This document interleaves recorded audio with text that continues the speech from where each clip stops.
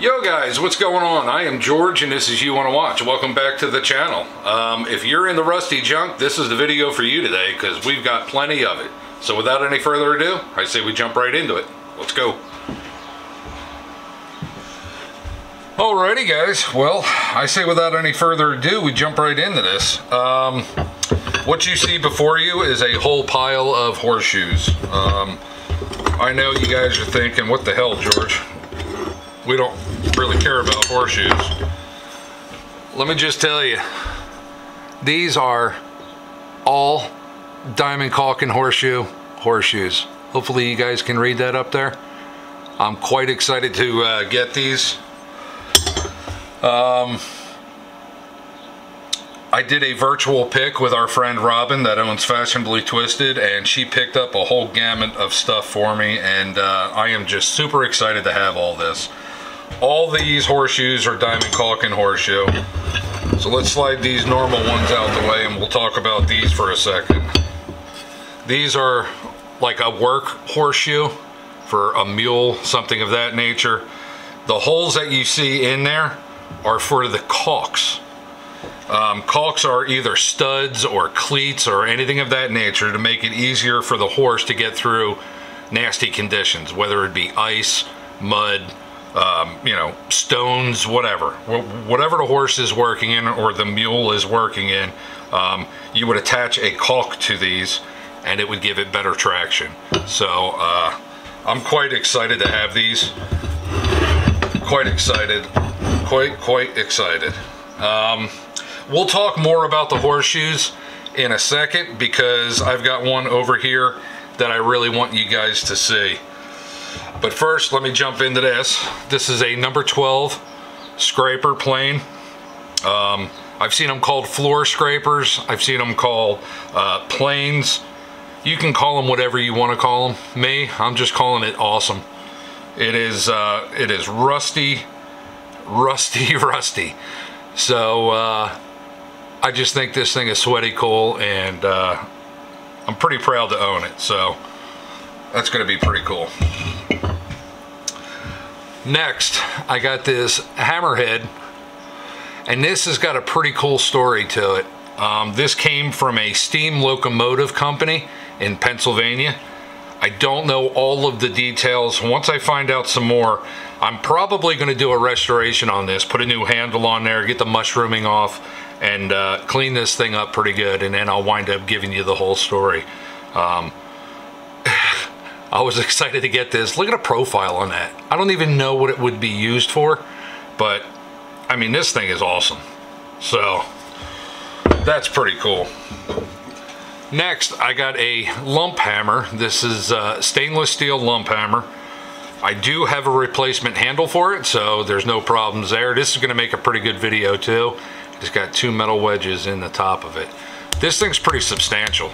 So at first, from the video that Robin was doing, I thought it was lead. But once I got it and I actually felt it, I was like, yeah, this ain't lead, this is stainless. So this is pretty cool. I like this a lot.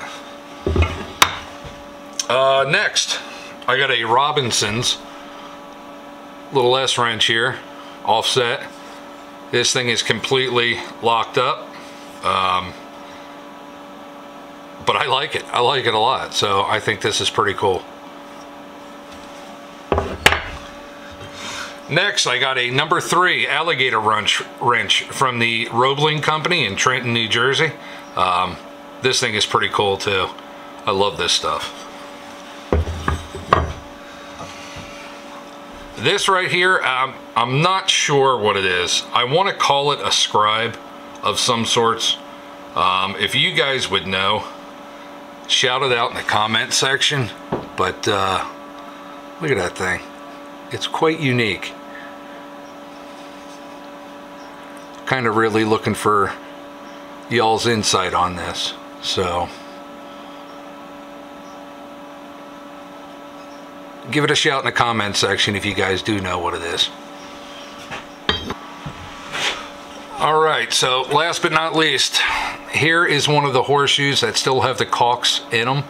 I would consider these a cleat.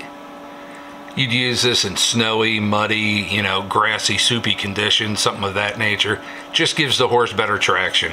And this is the caulk tool that you use to insert them and take them out. So Mr. John Fix did a really good restoration on a diamond caulk version of this. This one happens to not be diamond caulk. This is just giant grip. So I'm not quite sure who made this. I don't see diamond caulk and horseshoe written on here, so I'll figure it out, let you guys know. I think I'm going to do a video of cleaning both these up, and then I'll give you a little demonstration of how these caulks work. So that won't be till later, but